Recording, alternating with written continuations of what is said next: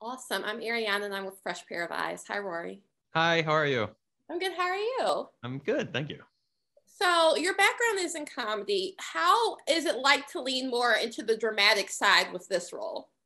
It's very refreshing. It's so fun to do, knowing that I've been, doing stand up and improv for, uh, God, almost 20 years now. To get to step into a role that's a little more dramatic and serious while still having some, tinges of comedy here and there. Like it's a great relief, and I'm thrilled to get to do it for another season.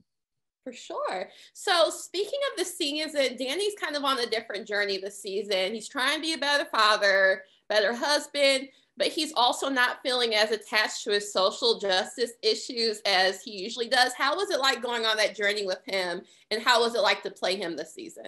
I think it's more closely related to my own personal life as a father and a husband. So it was something I could draw on to sort of know the insecurities of that place. Those are two jobs that I don't really know how to do perfectly, and so to kind of get to take Danny into that is great. And coming out of season one with all the rejection and not really knowing where to go in his career and in his life, I think there's something great about simplifying it and go, all right, well, be a better person to your family. I think it makes his personal story throughout the season a little more interesting and closer to something I can relate to. For sure. So, how do you feel like Danny is handling Sheila leading into the business and putting herself first?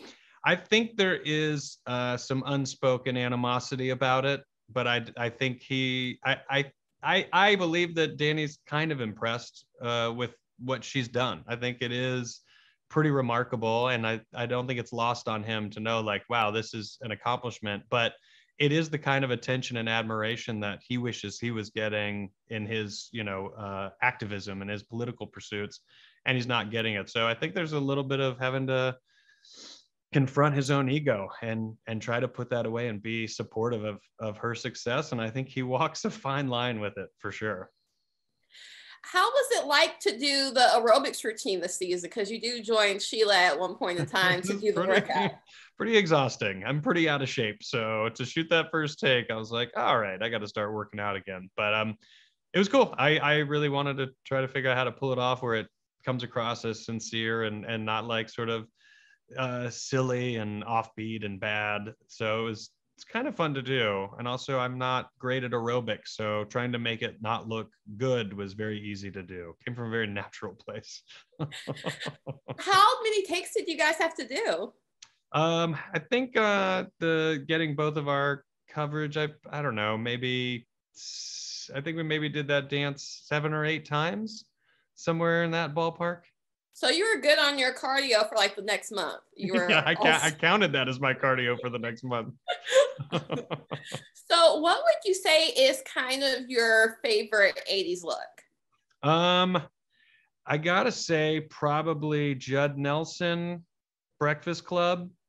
Ooh. Just because you don't see a lot of people tying the bandana around just different parts of their limbs.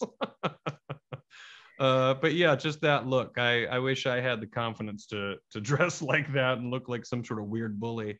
Sure. And what would you say is your favorite 80s song? Because the soundtrack to the show has basically every one of them. Yeah. Well, I think it's the soundtrack show's amazing. Yeah, it's great. I think for me, probably also from the Breakfast Club, Simple Minds, Don't You Forget About Me. Every time hits me every time. So would it be fair to say that your favorite 80s movie is The Breakfast Club? It's actually Back to the Future. But I do love the Breakfast Club.